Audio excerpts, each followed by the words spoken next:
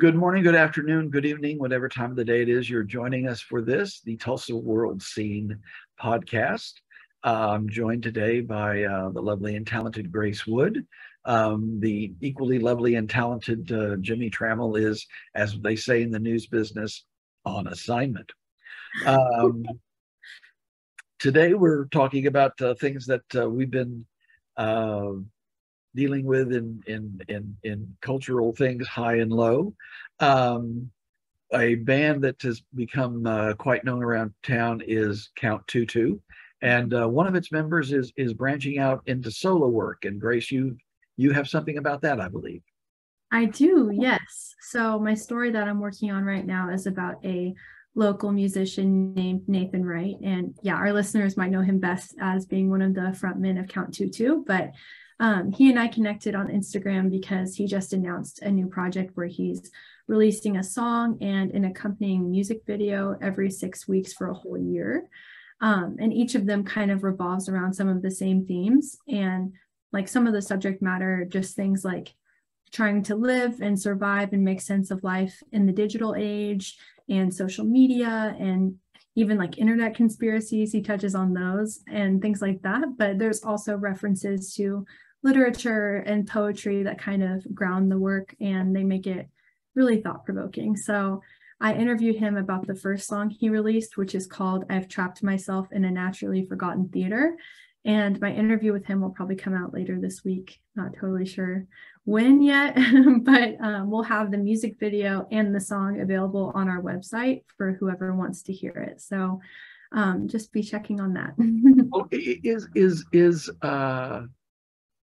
is the music and the song itself, is it something that is very different from the sort of music that Count Tutu does? Is this like a whole different side of this artist, or is it kind of a continuation of the work that he's been doing with the band? Yeah, I would say it's honestly like a big departure from Count Tutu. They're kind of known for their Afrobeat and R&B style that's very like dance friendly, and they're just very upbeat shows.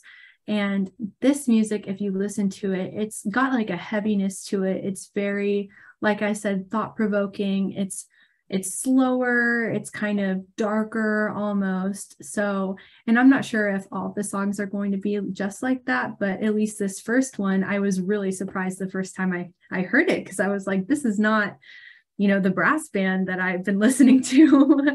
So yeah, it's really different, and it's cool to see him kind of explore this different side of his musical abilities. So it's really interesting. Okay. All right.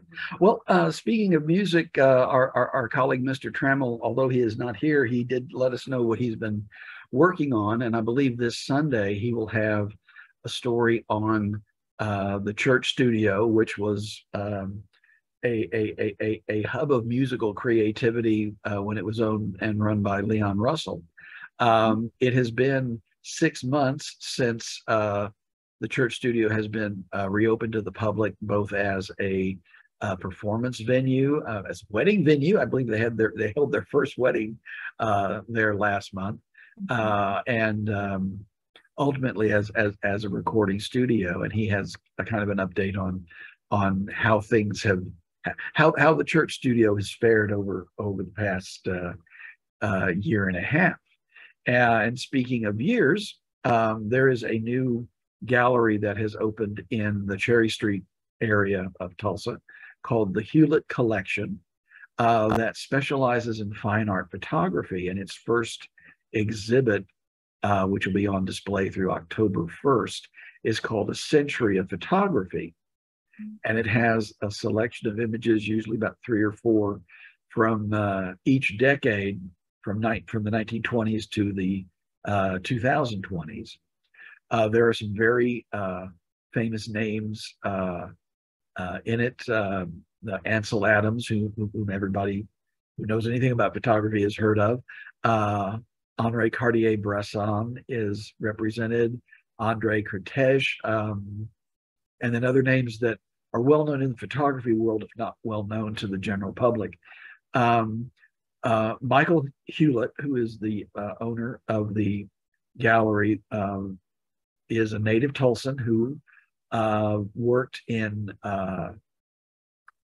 with some of the leading music photographers in the Los Angeles area for a number of years, and then also was the director of a gallery called the Peter Fetterman Gallery in Santa Monica, which is also well known for photography. He moved back with his family to Tulsa and has started this gallery, and all the images are from his own collection. It's a very neat shop. It's a neat show, and he's going to be doing subsequent shows as the years go on. So we'll have a story about that coming on this Sunday. That's cool. Where on the street is the gallery? It is in the I think of direction. It's in the northeast corner. The Palace Cafe is on the corner of 15th and Peoria. It's in that storefront. It's right about in the middle. Oh, gotcha. Yes. And it's only been open. It opened like late July, so it's not been open too terribly long. So I believe its hours are 11 to 6 Wednesday through Saturday. They can be open other days on appointment, but speaking of music, the show that he'll open in early October is going to be called Hammer of the Gods: Music from the 1970s, and it's going to be all photographs of bands from that era. So that should be. I have a book called Hammer of the Gods that was on my bookshelf last night, but I moved it because I'm moving into a new apartment. Oh my, okay. Grab it, pull it out. Is it the Led Zeppelin biography? Okay, all right. Well, this will be slightly. He worked with Neil Preston, who is one of the preeminent photographers of the rock world. As he said, any image that you can think of Freddie Mercury or Led Zeppelin is probably one of his. Neil Preston. So I'm sure he'll be represented in this next show. But the one that he has up now has got some really fascinating works in it that's worth checking out. So if you are feeling hungry and want to at least have the illusion of being in a cool place, we would recommend checking out Freya Nordic Kitchen, which is at 34th and Peoria. It's the latest concept by Justin Thompson Restaurants, Scandinavian inspired food. We'll have a review of that coming up next week as well.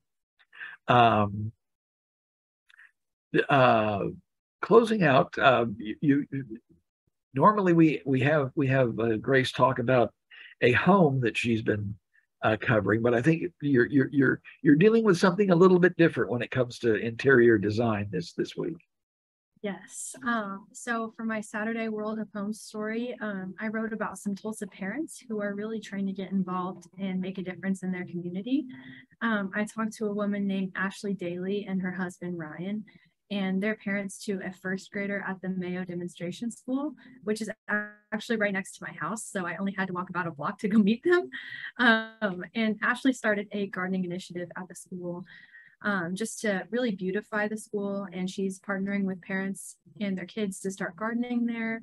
And they're currently working hard to revamp a pollinator garden that's in front of the school and just bring some more plant life into the area. And Ashley talked a lot about just kind of the value of teaching these kids at the school, the importance of gardening, the value of being outside and really like being a steward to nature, which she said is especially valuable now after the pandemic, when kids were inside doing Zoom school. There's Zoom school for almost 2 years. And so she and her husband and just lots of other people in the community are really trying to just beautify the area and cultivate plant life and flowers. And they're really excited to provide the kids with just a more beautiful place to learn.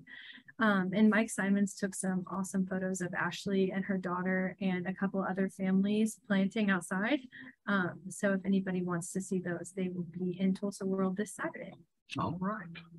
Well, that I think kind of wraps up what we have for this week. We want to thank you for checking us out. We'll no doubt see you at a later date, and we'll say bye for now. Bye.